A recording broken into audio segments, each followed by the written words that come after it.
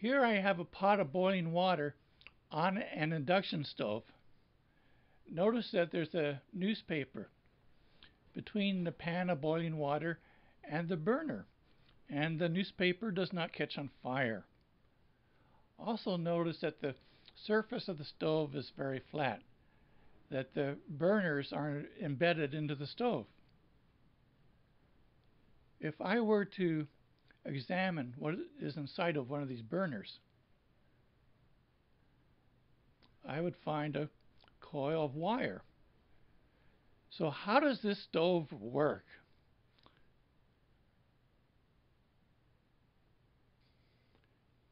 If I take a piece of wire and I induce a current in this wire, an interesting thing happens.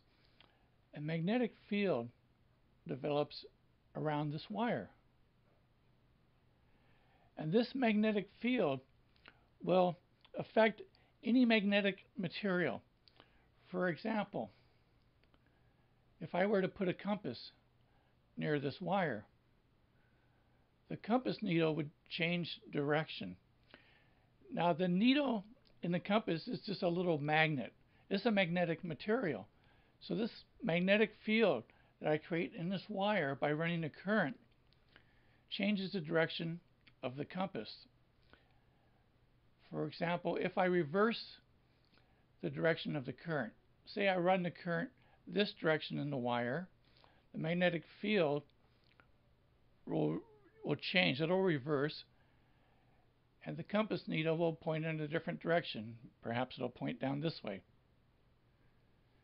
So if I rapidly change the current in this wire back and forth, I can make this compass go crazy.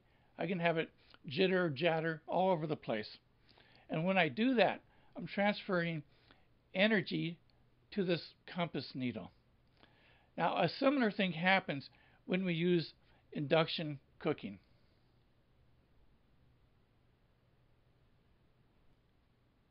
Instead of using a straight wire, I can make a coil wire like the induction burner.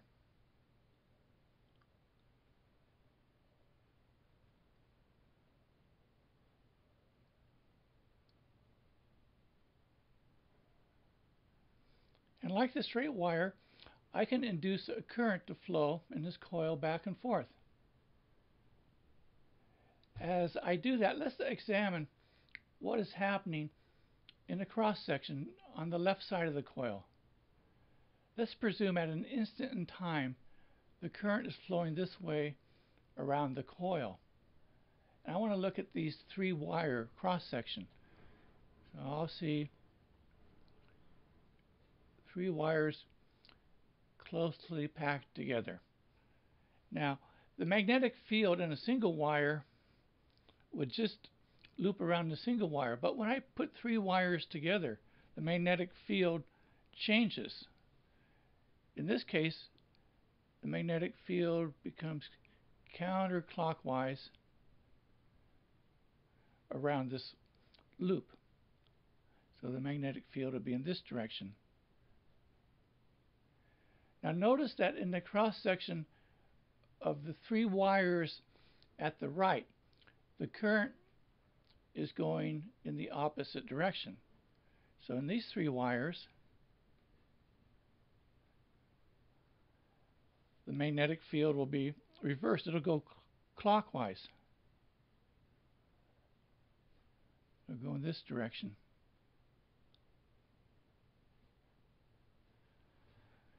So by changing the current rapidly back and forth, I can rapidly change this magnetic field back and forth. It'll change directions.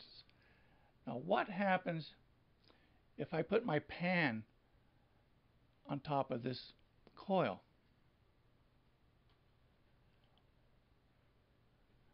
We'll say this is the handle of the pan. Now this magnetic field is going to have an effect on a magnetic pan. It's probably not too incorrect to think of the atoms in this pan as a bunch of little compasses. So as these atoms or groups of atoms in this magnetic pan encounter the magnetic field, they change orientation rapidly depending on how fast we change the magnetic field. And when they do that, energy is dissipated in this pan. So the energy in the magnetic field is transferred to the pan, and the pan itself is what does the heating. The pan gets hot and it causes the water to boil away or whatever is cooking.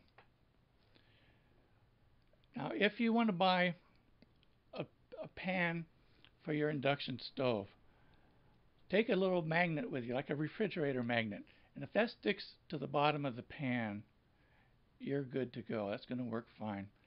Another thing to look for is you want a flat surface on the bottom of the pan, so it'll be close to the surface of the induction stovetop, so you get very good coupling between the magnetic field and the iron pan.